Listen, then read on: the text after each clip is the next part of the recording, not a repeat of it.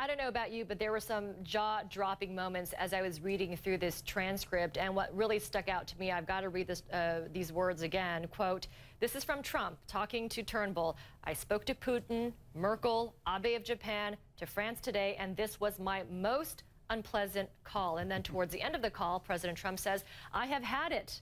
I have been making these calls all day, and this is the most unpleasant call all day. Putin was a pleasant call. This is ridiculous. And then President Trump ends that phone call soon after. This is just extraordinary to think that, you know, President Trump talking to a very close ally like Australia. I know you have been on many calls like this with the U.S. president as prime minister. Is this normal? Not really normal, I've got to say. It's right out there.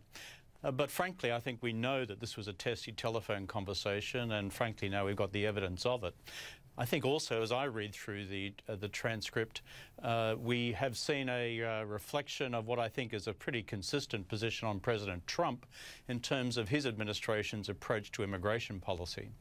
But as Anna Cronin just said to you from Australia a minute ago, I think the real impact for this actually lies with Mr. Turnbull in Australia, because whereas President Trump's position was pretty clear for a long time, the content of what Prime Minister Turnbull has said in this exchange is quite remarkable and will be seen as new in Australia. One thing, he describes himself as a Prime Minister of Australia who's just a transactional businessman. I mean, that'll go down like a lead balloon back home. Secondly, then to say, hey, look, we just want to be seen to be doing a deal with you guys. You don't actually have to take any of these asylum seekers or refugees. And then as part of the swap, I think what most Australians will find new news is, again, what Anna has just referred to, namely, Mr. Turnbull says, we'll take anybody that you want to send to us. So on these three counts, I think Mr. Turnbull now faces, through this extraordinary leak from the United States, a very large-scale domestic political problem concerning his own credibility and his tenuous hold on the Conservative Party leadership in Australia. So what do you think the political fallout might be for Prime Minister Malcolm Turnbull, especially when you have you know, people saying that this is a really embarrassing moment for Turnbull when he talked about, you know, this is not a refugee swap to the public, yet you look at these transcripts and it indeed is. Look, I mean, first thing is that this should never have happened, in the sense that diplomatic communications and diplomatic records of conversations between heads of government should never be leaked. In my case, they end up getting leaked by WikiLeaks, but for it to come from somewhere within the administration is just jaw-dropping. But from Prime Minister Turnbull himself, now that it has been leaked, it goes to deep questions concerning his honesty and integrity of his dealings with the Australian people. That's his problem. He's already on shaky ground in Australia. He's seen as transactional in terms of basically abrogating core principles that he once stood for.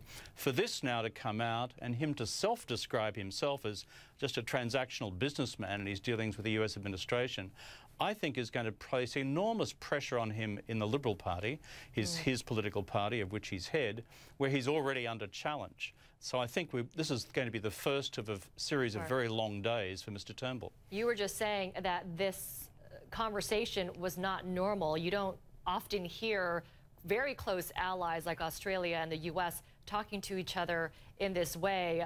You know, Australia has fought in wars with the United States, including Iraq and Afghanistan.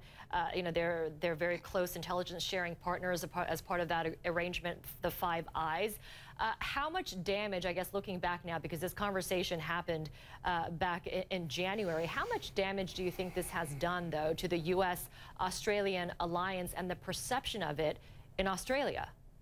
I think you've got to see this at two levels. One is what the respective governments see, and because the US and Australia have been in the trenches with each other literally for 100 years, in fact 100 years this year since the First World War, the administrations and the governments, left or right, Labor, Liberal, Republican, Democrat, can handle this sort of thing. My concern, frankly, is in Australia and in various other allied countries of the United States is the impact of this sort of thing on domestic public opinion.